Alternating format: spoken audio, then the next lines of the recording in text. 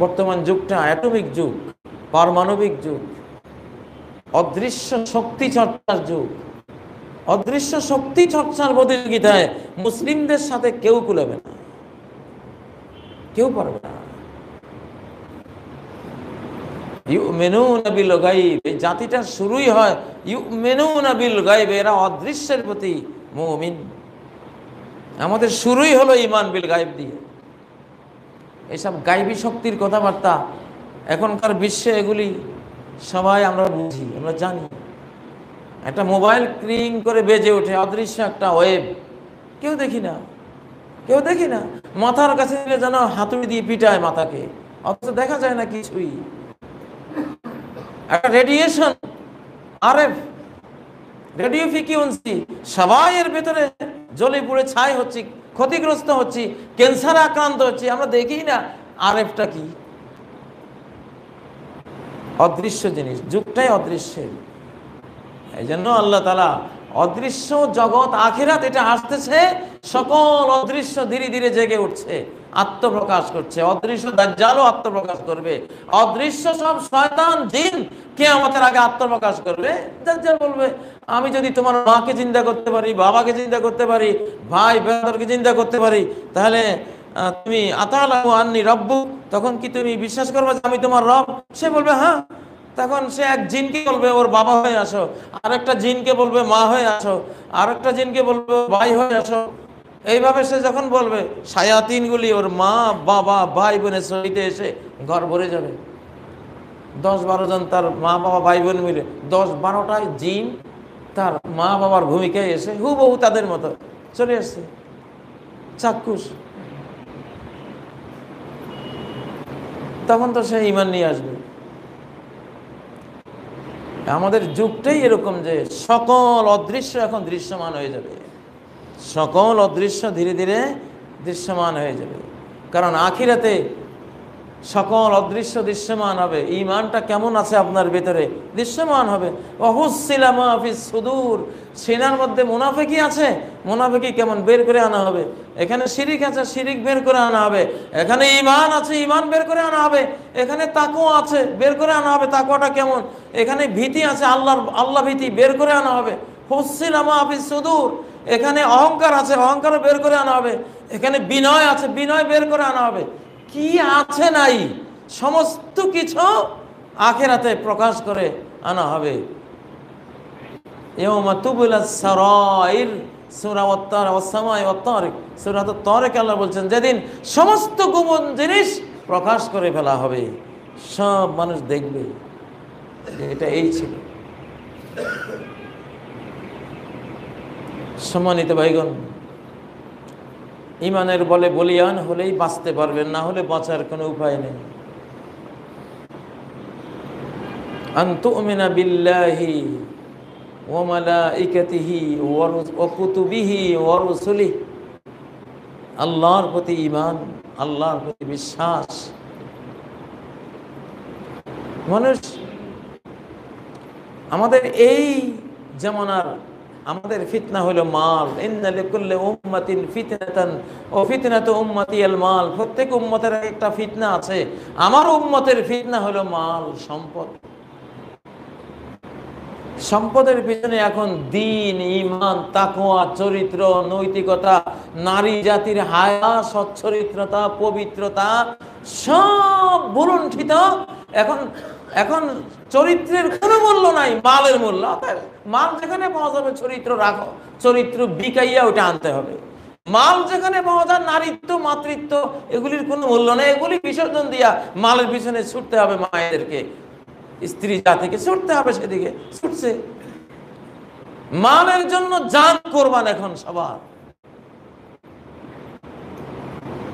ফিতনা থেকে বাঁচবেন কি দিয়া? রাসূলগণের প্রতি ঈমান না আনলে মালের ফিতনা থেকে কেমনে বাঁচবেন? আপনি রাসূলের একজন ফলোয়ার। রাসূল সাল্লাল্লাহু আলাইহি ওয়াসাল্লামের জীবনেও মাল ছিল। মালের প্রভাবটা কি ছিল, কি ছিল দেখুন।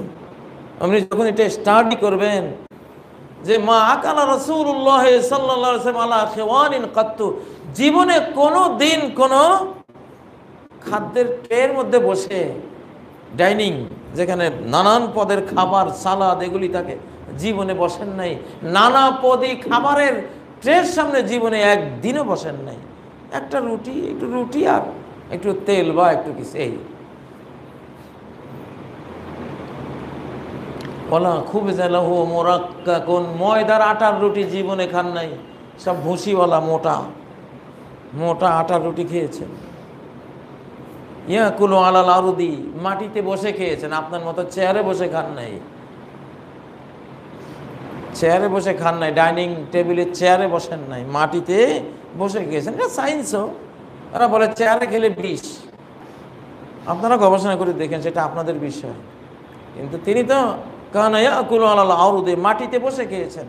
ওয়াজলিসু আলাল আরদি, মাটিতেই বসেছেন। বিশ্বব্যাপী জাতিসংঘের নেতৃত্বে চেয়ারের বিরুদ্ধে আমরা কথা শুনি, যে চেয়ার থেকে কোমরের ব্যথা ইত্যাদি এগুলোর উৎপত্তি। আলহামদুলিল্লাহ আমাদের নবীজি চেয়ারে বসার কোনো সুন্নতই রাখেন নাই। মাঝে মধ্যে কোথাও বসলে বসেন, কিন্তু ওনার সারা জিন্দেগির বসা ছিল ইয়াকুল আলাল আরদি, মাটির উপরে বসছেন। ওয়াসজুদু আলাল আরদি, সেজদাও করেছেন মাটির উপরে। 2 মাস তার ঘরে চুলা জ্বলে নাই। উনি তো চাইলেই মক্কার সব পাথর পাহাড় স্বর্ণ হয়ে যেত। আজ আল্লাহকা বাথা মক্কাতা জাহাবান, স্বর্ণ করে দেব। নেই নেই, আপনি কাকে ফলো করবেন? আমি আর আপনি কেন মারের পিছনে এমন ছুটলাম? তার স্ত্রীদের একটা শাড়ি, একটা কাপড় ছাড়া 2 কাপড় ছিল না। এটাতেই পিরিয়ড হলে এটাকে ধুয়ে মুছে কষ্ট করে একটাকে ব্যবহার করতেন, গায়ে রেখেই ধুতেন। আপনার আমার স্ত্রীর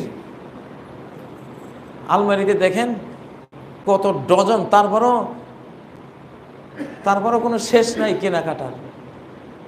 কাকে ফলো করবেন? আবলি ও আখলেকি, আবলি ও আখলেকি, এ কাপড়টা পরতে পরতে পুরান করো, ছেঁড়া তুলে ধুনা করে তারপরে এটারে বিদায় করো জীবন থেকে, এর আগে ছাড়িও না। আয়েশাকে বলছেন আবলি ও আখলেকি, আবলি ও আখলেকি।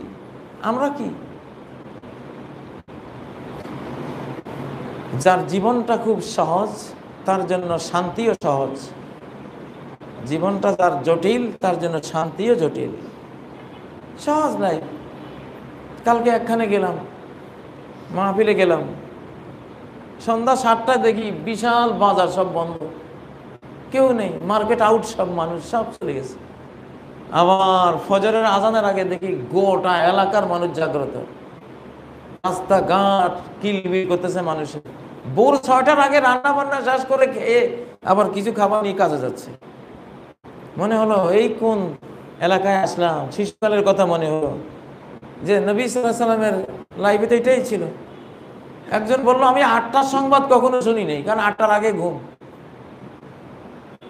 এমন এলাকাও বাংলাদেশেই আছে এখনো। হ্যাঁ, এইটা এখন আমেরিকা, ইউরোপ, কানাডায় শুরু হয়েছে। তারা সন্ধ্যার পরে পরেই খেয়ে দিয়ে ঘুমাই পড়ে, এটাই সুন্নাহ। আমাদের মধ্যে কি আছে? আমরা তো ঘুমাইতে ঘুমাইতে আমরা তাহাজ্জুদের সময় ঘুমাই, আর 9টা 10টায় আমরা ঘুম থেকে জাগি। ঢাকার কোনো মানুষকে সকালে ফোন দিয়ে এখন আর পাই না, তখন বুঝি উনি ঘুমাচ্ছেন, কি করবেন? এগুলি কোনো জীবন? এগুলি কোনো জীবন না। আপনি একজন রাসূলকে ফলো করেন।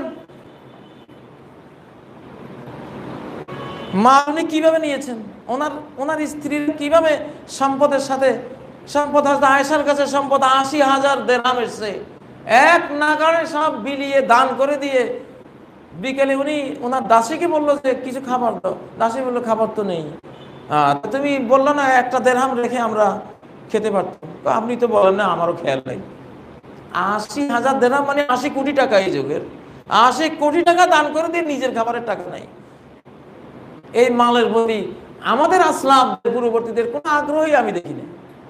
আর আমরা মালেই যেন সবকিছু, যে বেয়াক্কল তার মাল হলো দুনিয়া, আর যারা আকল দিয়েছে তার মাল হলো আখিরাত।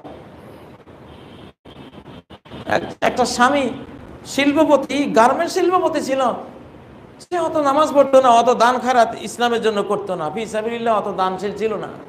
অ্যাক্সিডেন্টে মারা গেল। তার স্ত্রীকে সে স্বপ্নে বলছে তোমার কাছে কিছু থাকলে একটু আমার জন্য দাও, দান করে। স্ত্রী বলল তুমি তো আমাকেও কিছু দান করে যাওনি, আমার কাছে মাত্র 1500 টাকা আছে। সে বলতেছে আরে এই 1500 টাকায় এই বাজারে আমি আজকে যেখানে আছি বিশাল কিছু। তুমি যদি 500 টাকাও আমার জন্য দাও, ব্যয় করো, তুমি বিশাল ধনী হয়ে যাবে এখানে। এই আখিরাতের বাজারে দুনিয়ার এক একটা পাই পয়সার এত বড় মূল্য। তুমি আমাকে 1500 টাকায় যদি দাও, আমি কত বড় লোক এখানে। এটা দুনিয়া এক সমান না। বাংলাদেশের দুনিয়ার বাজারে 1500 টাকাতে কি করা যায়? ইলিশ মাছ একটা কিনা যায়। আর এখানে আমি 1500 টাকা দিয়া অনন্তকালের একটা সুখ আমি কিনে নিতে পারবো।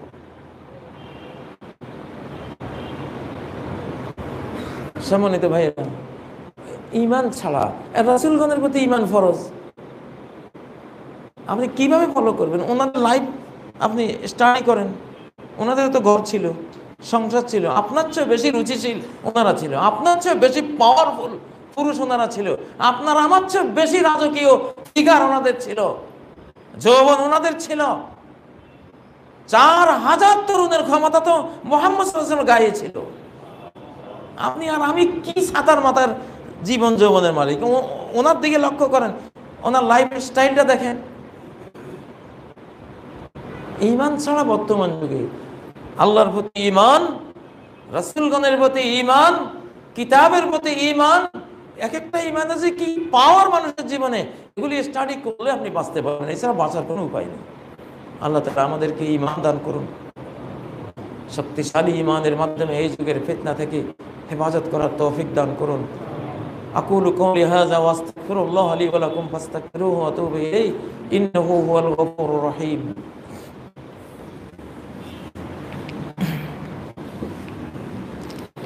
আলহামদুলিল্লাহ হামদান কাসীরান তাইয়িবান মুবারাকান ফীহি মিলআস সামাওয়াতি ওয়া মিলআল আরদি ওয়া মা বাইনাহুমা ওয়া মিলআ মা শি'তা মিন শাইইন বা'দ।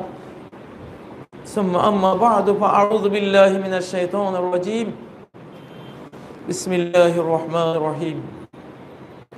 إن الله وملائكته يصلون على النبي يا أيها الذين آمنوا صلوا عليه وسلموا تسليما. اللهم صل وسلم وبارك على عبدك وحبيبك محمد وعلى آله وصحبه أجمعين. اللهم صل على محمد وعلى آل محمد كما صليت على إبراهيم وعلى آل إبراهيم إنك حميد مجيد. সম্মানিত মুসল্লিয়ানে কেরাম, ইসলামের এক একটি অবদান, এক একটি দান, এক একটি বিষয়ের উপরে দিনের পর দিন গবেষণা করলে এর কিছু মর্ম উদ্ধার করা যায়, কিছু পাওয়া যায়। এই গুপ্তধনের ভিতরে কি আছে।